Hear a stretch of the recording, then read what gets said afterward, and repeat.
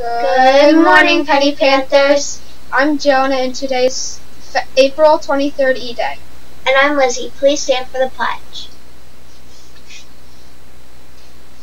I pledge allegiance to the flag of the United States of America and to the republic for which it stands, one nation, under God, indivisible, liberty and justice for all. Happy birthday to Jody Baruch in Miss Marshall's class. Cameron Jones in Miss Thompson's class. Happy celebrity birthdays to John Cena, Gigi Hadid, George Lopez, and William Shakespeare.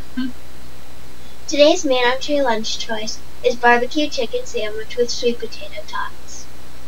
Alternate entrees are cheese pizza, sun butter and grape jelly sandwich, and sun butter veggie sticks and hummus.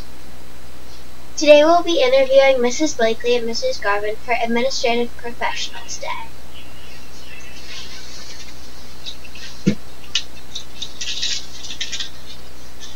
Miss Blakely, what is Administrative Professionals Day?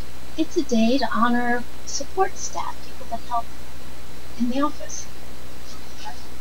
What's your favorite part about your job, Mrs. Garvin? I think it's all the students, all the fun and the smiling faces I see every day.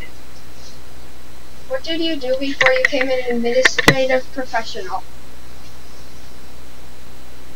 I volunteered in the schools, and that's when I realized how much I really loved working with kids, and that felt like that was my niche. What is a typical day like for you, Mrs. Garvin?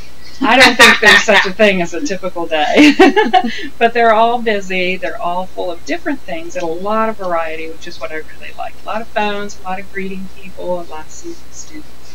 It's all good. How did you become interested in this career, Miss Blakely?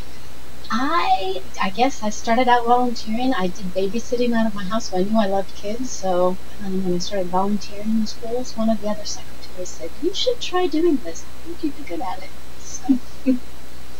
Our final question is for you, Mrs. Garvin. What part of your job do you find the most challenging? Most challenging. I think that's on a day when we have a teacher out sick and we have no subs. So piecing together who's going to cover what periods where. That's the toughest for me. Thank you for coming on 2468. Penny's the best school in the state.